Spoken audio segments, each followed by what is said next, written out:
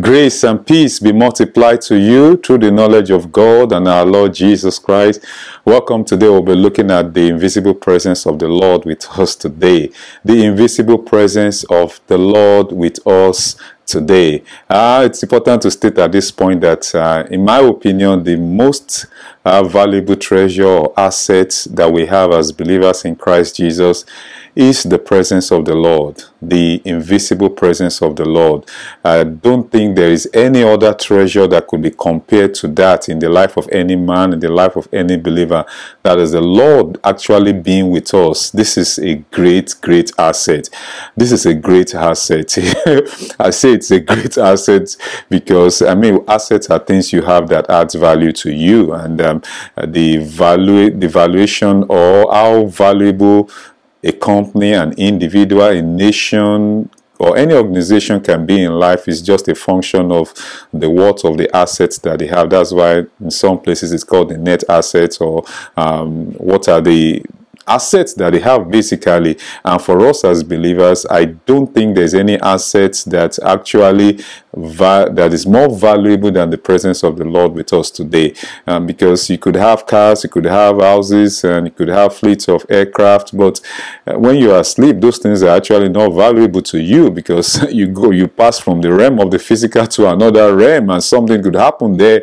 But here comes the presence of the Lord, that whether we are asleep or awake, as Psalm 121, that he that watcheth over Israel neither slumbers nor sleeps. So the invisible presence of the Lord. So we'll be looking at that today. There is the visible presence of the Lord as well as the invisible presence of the Lord. The visible presence of the Lord, when something is invisible, then we can say that, okay, what's the value of his invisibility can be measured by, maybe to some measure, the visibility of that thing. So there's the visible presence and the invisible presence. The visible presence is actually the physical form. That is what our human eyes can see. And that was in the accounts of the four Gospels. God is invisible. He dwells in unapproachable light. But in the person of the Lord Jesus Christ, God, 1 Timothy 3:16 says that God was manifest in the flesh.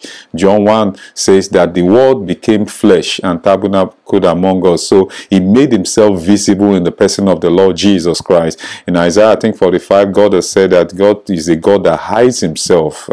But he has made himself visible. Hebrews chapter 1 says that the Son is the express image of the Father. So the visible presence of the Lord as well as his invisible presence. The four Gospels are accounts of his visible presence with men.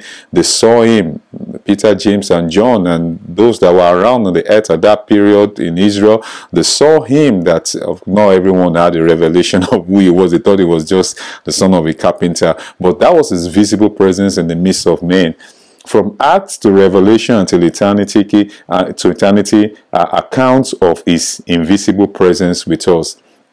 So from the book of Acts, where in his resurrected form, in his ascended form, it's not just his visible presence that we have, but we have his invisible presence, which is actually what he desires for us to have, which we will look at as we go further in today's study. So his invisible presence is actually what happened upon his resurrection, because 1 Corinthians 15:45 says that the first Adam was made a living soul, the last Adam became a life-giving spirit, and 2 Corinthians 3:17 also says that now the Lord is the Spirit. So we have Matthew 28, he has said that, lo, I'm with you always, even to the end of the world. So his goal and his desire actually was not just to be with men, to be with his disciples. His intention was to actually be with us in an invisible form, as of course as the Spirit. Because while he was here, there are disadvantages of his visible presence in the four Gospels.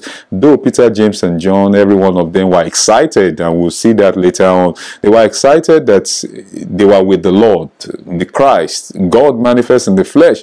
But the Lord had a greater dimension of his presence he wanted, and they ate with him, but he knew he was limited in his visible presence, because if he was in Bethany, he could not be in Jerusalem, he could not be in Samaria. He was restricted because he was wearing the human flesh. But today he feels everywhere with himself. From incarnation to his crucifixion, his presence was visible because he became a man for our redemption. He became a man for our ransom. The Word became flesh. God was manifest in the flesh. From his resurrection, his presence became invisible to his believers because he became a life-giving spirit to indwell us, to dwell in our hearts for our transformation. So, in the flesh, in his incarnation, and through his human living and his crucifixion, because it was the Lamb of God, is the sacrifice, the eternal sacrifice for the whole of humanity. It was in a physical form for our redemption. And of course, there are two sides to God's salvation towards man. There's the redemption and there's the salvation. Judicial redemption or the organic salvation. Judicial redemption just basically means Christ dying on the cross and to undo the work of Adam, what Adam did by disobeying God. So he became the Lamb of God to pay the trespass and to pay the penalty for our sin and our trespass in Adam. So the organic salvation actually now has to do with Christ coming inside of us to live in us. That's why it says Christ lives in me. We crucified with Christ, yet not I, but Christ lives in me, that Christ in you, the hope of glory. So of course that organic salvation aspect could not come to reality except actually that he went through death and resurrection. Thus John 12:24, which says, except a grain of wheat fall to the ground and die, it abide by itself, but if it dies, it produces many grain. So upon his resurrection, his presence became invisible and it actually became more valuable and more real to us. It's interesting, as mortal men, we seem to like the visibility of the Lord. If we were to choose, if they were to ask and take a sample of believers, say, no, I rather prefer him visibly with me. But really, his invisible presence is actually much more valuable than his visible presence. According to the Lord, he said it's better for you that I go away. If I don't go, I can't come back in another form as the Spirit. So his invisible presence in the eyes of God is much more valuable, because though we don't see it, our prayer is that the Lord will make us more conscious of it. Sometimes people, as believers, growing up, will be thinking that maybe certain verses of God is more present with them than with us, or than believers, or a young believer, that those who've walked with the Lord for years, that they actually carry more presence of the Lord. I mean, we have this mindset. I don't know if there's any part in scripture that support, because sometimes we are made to believe that God is more with these certain men of God or women of God, these vessels, than with others. No, I don't think so. My personal opinion, that God is with everybody. The difference is like some are just more aware and more conscious of his presence. Of course, by spending time with him, in fellowship with him, he said, my sheep know my voice, and a stranger they will not follow. So the more time we're spending with the Lord in fellowship, the more we are conscious of his presence. Doesn't mean that his presence increases. It's like saying that there are certain human beings that have more oxygen than other human beings. No, it's still the same oxygen. Some maybe by default we're just to breathe, but you take the case of the presence of God, because certain vessels, certain saints of God, we don't enjoy his presence in the same measure. That's what I mean, actually, that by our walk with the Lord, our relationship and fellowship with him, he makes himself, he gives us the grace to be more conscious of his presence. So going ahead as well, because his presence is invisible today, is called the pneumatic Christ. The church fathers have said this in earlier videos, that the church fathers in the 2nd and the 3rd century, they came up with this term, the pneumatic Christ. That is the Christ in resurrection. That is 1 Corinthians 15:45, that now the Lord, that the last Adam became a life-giving spirit. 2 Corinthians 3:7, now the Lord is the Spirit. Also in Revelation 2:3, the Lord Jesus Christ calls himself the Spirit 7 times. So and Ephesians chapter 4, which we'll look at, where it says that he that descended is the same that ascended, that he might fill all things with himself. Pneuma in Greek means air. So they brought out the word. They didn't want to say things like the spiritual Christ, because it will mean that, okay, there's an unspiritual Christ. And in the wisdom God gave to them, they brought out the phrase, the pneumatic Christ. That is the Christ as the Spirit. His presence, his invisible presence, is far better than his visible presence, because it is inward, vital, organic, and more real. So his visible presence, it can only be our Savior, an outward Savior, a Savior from the outside, not from the inside. And actually, many things that bother us are coming from the heart. The scripture says that guard your heart with all diligence. I think Proverbs 4, that out of it are the issues of life. and at Proverbs 4:18 thereabout. And so out of the heart are the issues of life. So a lot of the battles we face are actually coming from our heart, our mindset. So God's intention is that he was coming to live in our heart. So he could only be an indwelling savior in us by his invisible presence, which actually was how we are blessed. We bless God that he is pneumatic, that is the Christ that fills all things everywhere with himself. Only air is probably everywhere. I mean, speaking of creation, and actually air is a picture, is a shadow of the Lord Jesus Christ.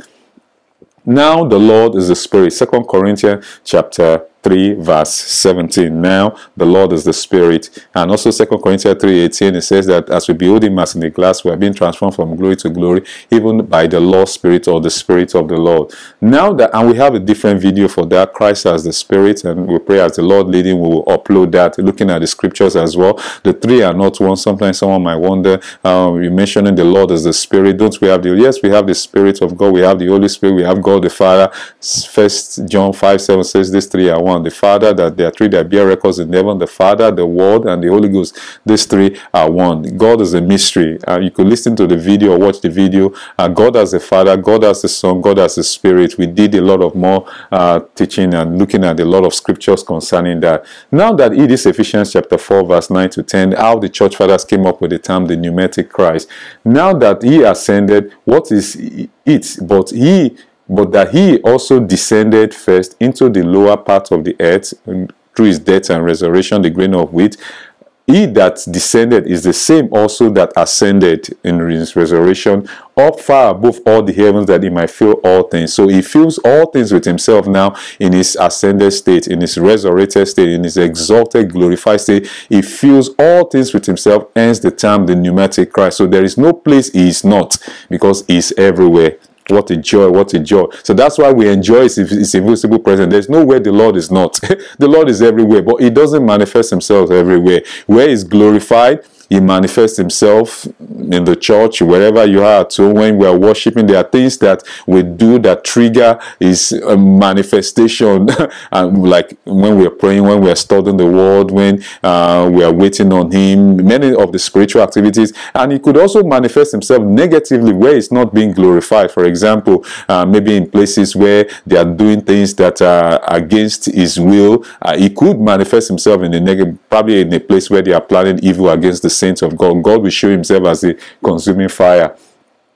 For 33.5 years, he had been with his disciples visibly in the flesh, and they had gotten used to that, but he told them he was going and would come back again into them. This is John 14:20. He said, I'm coming. He said he was going, but his going actually was his coming. So he was going, and he told them he was going, but he was coming back again. He had to come back in another form. He was taking his flesh. We believe that he was taking his flesh, that is the Son of Man, to the cross to be crucified, and now to be resurrected, and now come back as the life-giving Spirit. That way we can have him in our heart. There was no shortcut to that. He had to go through death and resurrection. It's like a grain of wheat, for example. A grain, any seed, for example, and you want to plant the seed in the soil. The seed, if the seed can speak, say I'm going, but the seed can say I'm going, but I'm coming back.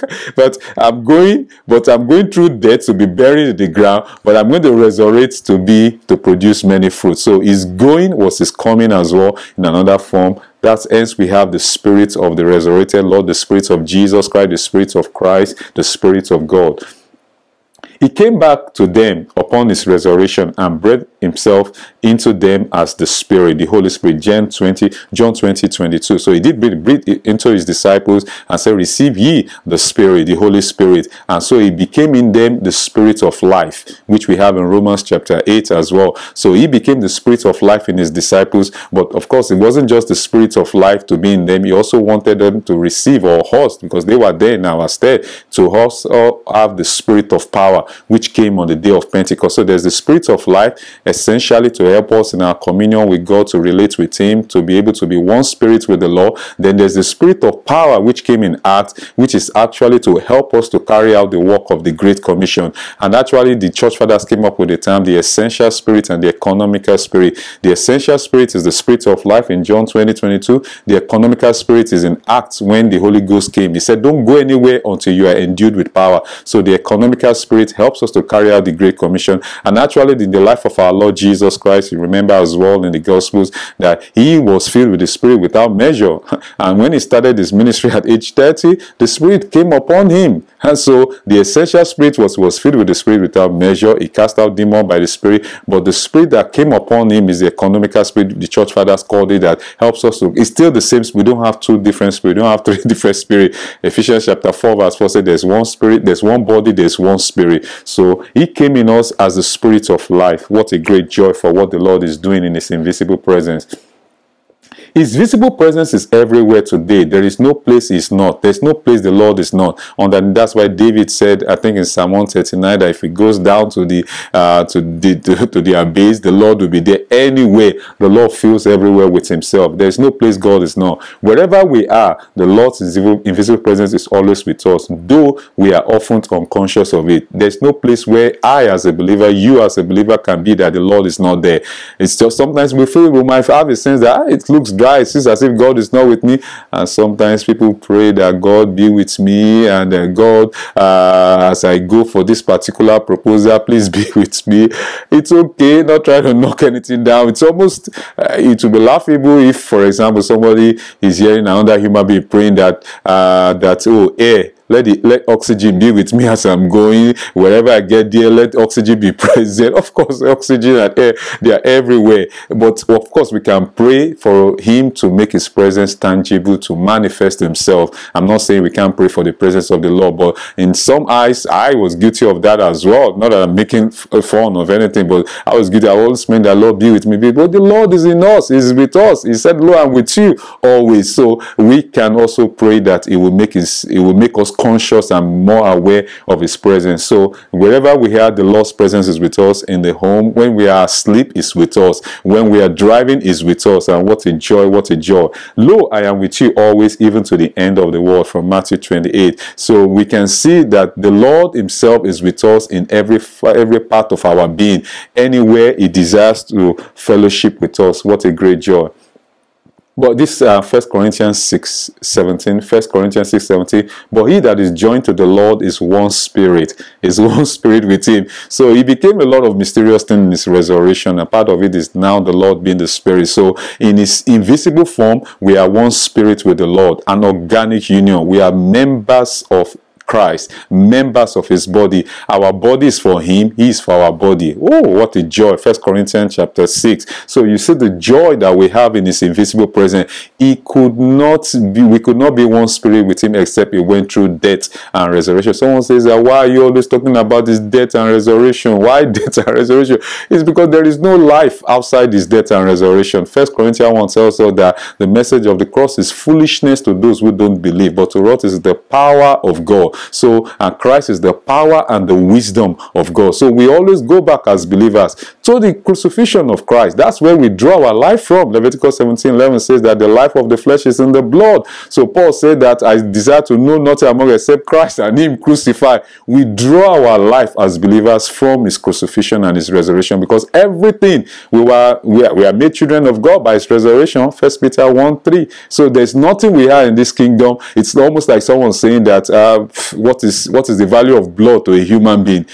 Blood is everything. Blood circulates through the body. What's the value of air? Because our own spiritual blood or air or life as believers actually has to come from his death and resurrection. That's why in John 12:24 he said it, that except it falls down to the grain, falls to the and die, it's abide by itself. But if it grows, if it dies and resurrects, it produces many fruits. So our life as believers continuously is that we are going back to his death, the message of the cross, the message of his resurrection. That's where we draw strength from. That's where every part of our life, our prayer life, anything we want to talk about in Christianity, that is the foundation. No other foundation can anyone lay except that which is known in Christ Jesus.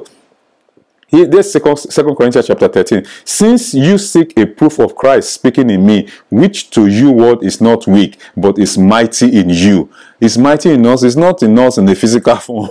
It's when people see me or see you, they don't see 2, 3 different people. But it's with us in an invisible form. It's one spirit with us. What a joy. He that is joined to the Lord is one spirit. I think also 2 Timothy chapter 4:22 thereabout talks about the Lord be with your spirit. Now the Lord be with your spirit. So the Lord is one spirit with us. Know ye not that you are know you not your own self, how that Jesus Christ is in you? It's a question Paul was asking. That don't you know, why are you seeking for, why are you thinking it's only me God is in? That the Lord Jesus Christ is in every one of us as believers. He actually prayed for this, which you will see, I think the last page of this presentation, that his prayer in John 17, 23 and 26 was that he will be in us, he will be in us. And what a reality that today we have the invisible presence of the Lord with us today. His invisible presence is more valuable than his visible presence, because his invisible presence, a lot of things is doing on our behalf. A lot is transforming us, he regenerates us, he sanctifies us, he transforms us, he's working in us both to will and to do for his good pleasure. What a great joy, what a great joy. Visibly is in heaven. He's in heaven. Visibly is at the right hand of the throne of majesty.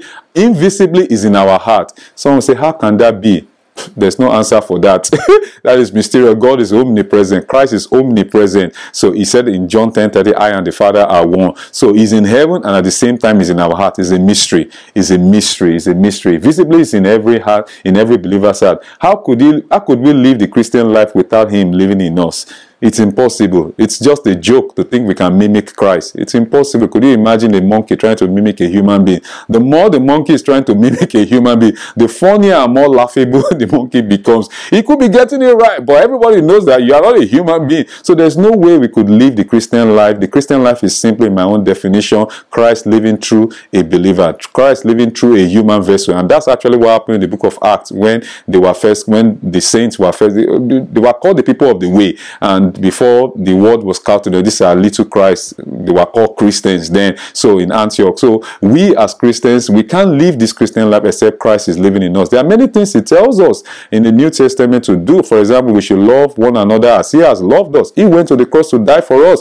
Ask me, do you think the mortal hand, the flesh, can love his neighbor as he loved us to the point of death? No. He said, without me you can do nothing. He has to come in us and now live in us by his spirit. He said, not by power, not by might, but by my spirit, says the Lord. He said, abide in me and I in you, for without me you can do nothing. So that's the joy that we have today. We can only live the Christian life except Christ comes inside of us, and through his invisible presence is able to enable us to walk in us both to will and to do for his good pleasure. That's why all the glory will go back to him. Abide in me and I in you. What a joy, what a joy. We should always abide in him and he will abide in us. He said, as my word abides in you, then he, whatever we ask, he will do. As his word abides in us, he abides in us as well, because his word and himself, they are one. He said, let the word of Christ dwell in you richly. Colossians chapter 3. So the more of his word we are having in us, the more we are able to be aware and to be conscious of the presence of the Lord. What a joy.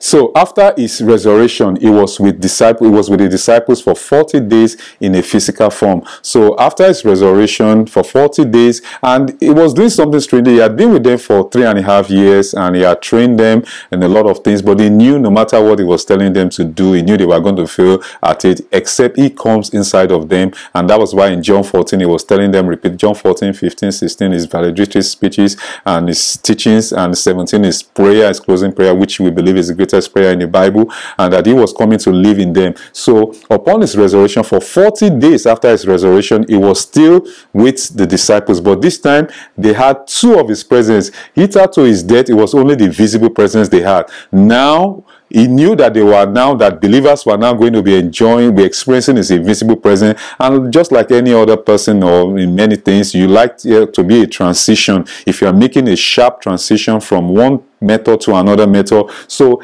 within those period, those 40 days, it was a training ground. You might want to call it, in our own opinion, like a training school, that he was training them on his visible and invisible presence. So sometimes he will withdraw his presence, sometimes he will reveal his presence. This is upon his resurrection. He would appear to them, and again he would take his presence, because we believe he was training them to get used, to get accustomed to his new presence. That, look, my presence will no longer be with you in a physical form.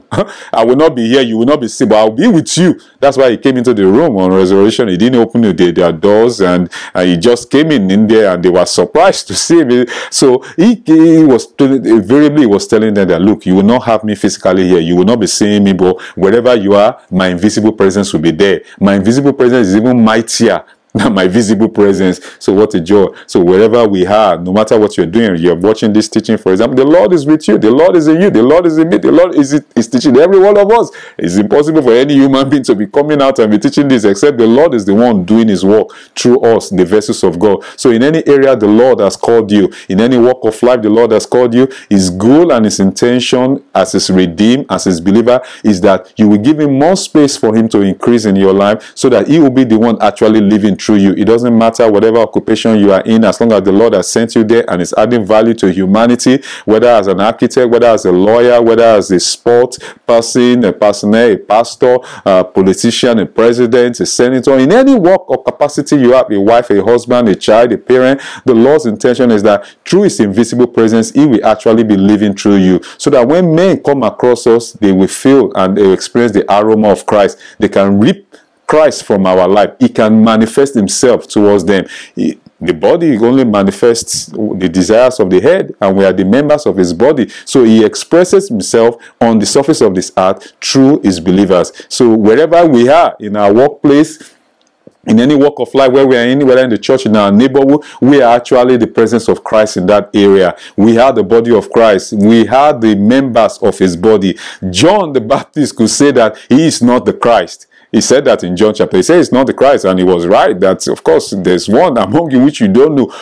I don't think I can say that my personal, I can say that I'm not the Christ in an environment. I'll be insulting the Lord because I'm a member of his body. Could you imagine if my hand could go somewhere? Let's just imagine, for example, my hand say, that this hand is separate from my person. No. The hand is a member of me. So wherever you are the presence of the Lord there as a saint of God, as a child of God. That's why we are the ambassadors of Christ. We are his legs, we are his feet, we are his eyes, we are members of his body. So because he's with us in an invisible form, and what a joy. If he's going to heal anybody around, maybe you, your neighbor, someone that comes to you, he's going to do it through us, through his saints. When we lay our hands, it's not just our hands, it's the hands of the Lord on such, because we are members of his body, and he's working in us both to will and to do for his good pleasure. What a great joy. So after his resurrection, he trained them for 40 days. He was appearing and disappearing, or better put, or better still, he was making his presence visible and invisible. He was withdrawing his visible presence. Because he was training them. He didn't just want it to be a sharp maybe transition. So he was training them. He would disappear, or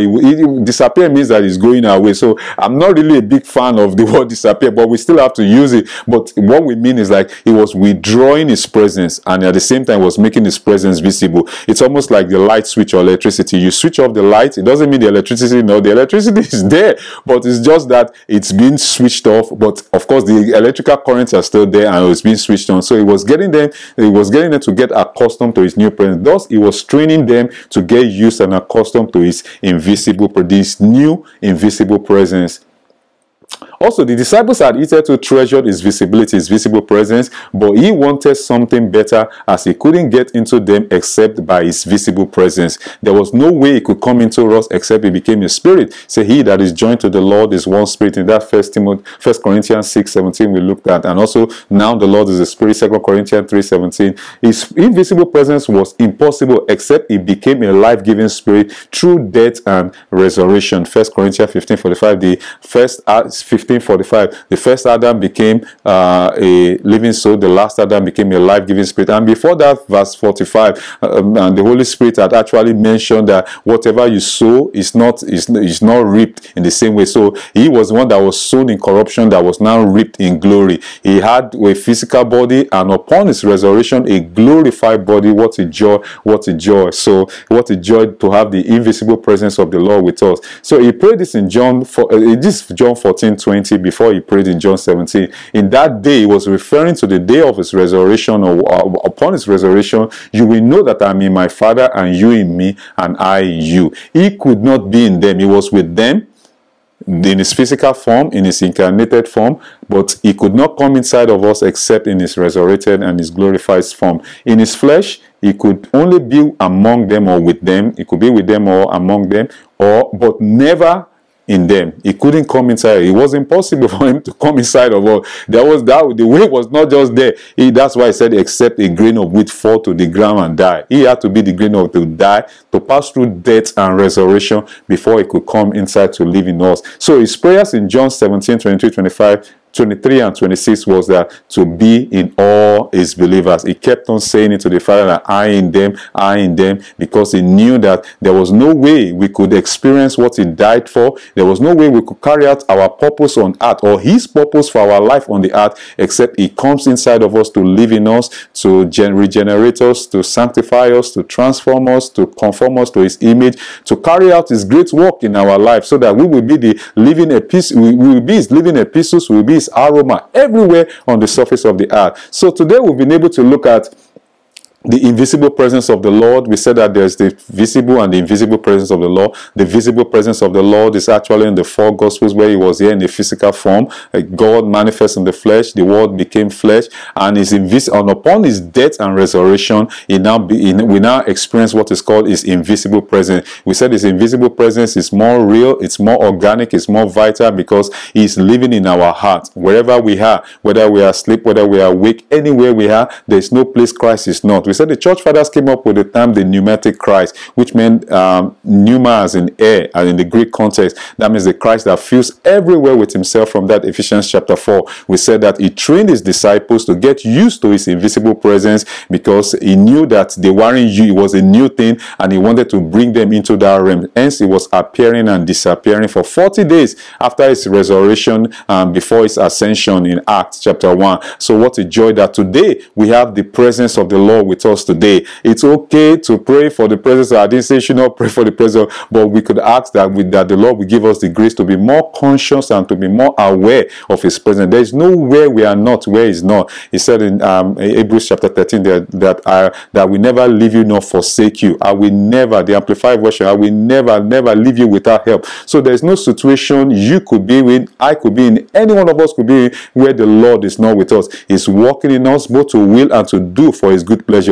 He's not just sitting in heaven waiting for the trumpet to blow for him to come for the rapture. No, he's in heaven, and at the same time he's in our heart, interceding for us. Romans chapter 8 is in our heart, making his home in us. Ephesians chapter 3. That's why the prayers in the New Testament, Ephesians 1, he said that the Lord will give us the spirit of wisdom and revelation in the knowledge of him, the eyes of our understanding being enlightened to know the hope of his calling for our life, and the exceeding greatness of his power towards us who believe. That is, our eyes of understanding needs to be open. We are blind as believers. That's our greatest, I believe that's one of our greatest the sickness that we have, spiritual blindness. That's why he told Paul, I'm sending you to the Gentiles to go and open their eyes. That's why many prayers in the New Testament is that for our eyes of understanding to be open. Also in Ephesians 3, the prayer he gave, he said that we may be strengthened with might by his spirit in our inner man, that Christ will make his home in our heart by faith. And what a joy that Christ making his home in our heart. He couldn't do that except he became a life-giving spirit to live in us.